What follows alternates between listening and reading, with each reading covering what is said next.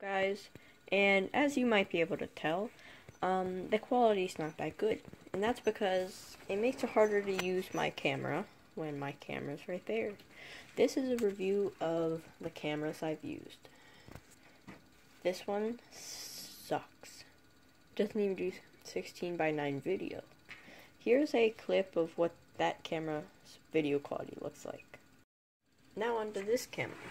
This one's not bad as long as you have good lighting. It's pretty slim. It's good for on-the-go vlogging. And last on our list, well, first we'll do a video clip from this one.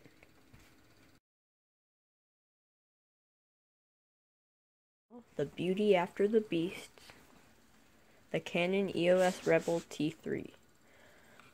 This is a good camera. Well, it does only shoot 720p. That's more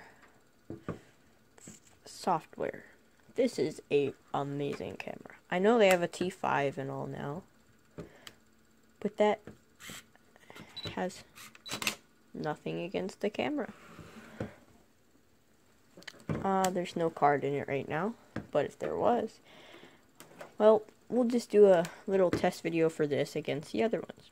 Subscribe, drop a like, and if you want to see more video tests comparing these two, until I find that adapter. We can't use this anymore, because mine has an SD slot, but not a weird Samsung thing.